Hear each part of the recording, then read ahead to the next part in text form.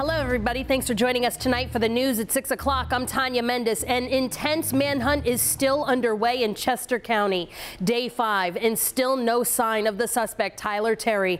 He's wanted for several murders. On Friday, deputies charged Adrienne Simpson and 27-year-old Tyler Terry with 33-year-old Eugene Simpson's murder.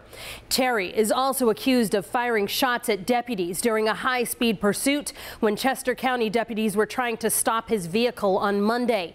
There's also been a big bump in the cash reward being offered for any tips that lead to his arrest. It's now up to $12,000.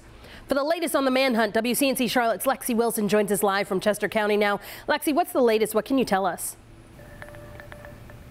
Well, Tanya, we just spoke to the Chester County Sheriff's moments ago, and he says it's been a long 5 days and they're tired, but they're more determined than ever to find Terry. Now, today there is around 125 officers searching for the suspect. The FBI is still assisting in the search, and really for these last 5 days, it's been all hands on deck. Now, deputies are still focusing on the area of Sloan Road and Fishing Creek. They also expanded their search into Fort Lawn. Authorities are asking people in the area to pay attention to barns, crawl spaces, and outbuildings. They say do not check these places yourself, but be aware of any unusual activity. Now, law enforcement will be conducting welfare checks on neighbors and businesses in the area as this manhunt continues. Law enforcement officers are extremely tired, frustrated that it's gotten to this point. I recognize the community's frustrated that we don't have him in custody, and I can promise you there's nobody more frustrated than me. However, I'm committed to doing everything.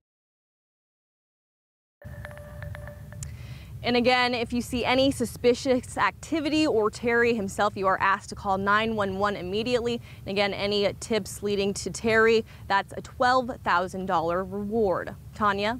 Let me ask you a question really quickly. Do officials know if anybody's helping him at this point? He's been on the run for so many days now. Yeah, he really has, like I said earlier, 5 days, and we just spoke to the Chester County Sheriff, who says no, at this time there is no evidence that anyone is helping Terry, and they do say that they have evidence to believe that he's not doing well and could be running out of food as well as any clean water. But again, they are just searching high and low for Terry, but of course we'll continue to follow this story and bring you the latest. Tanya. All right, the manhunt continues. Lexi, thank you. Stick with WCNC Charlotte for the latest developments throughout the evening on air and online and inside the WCNC Charlotte news app.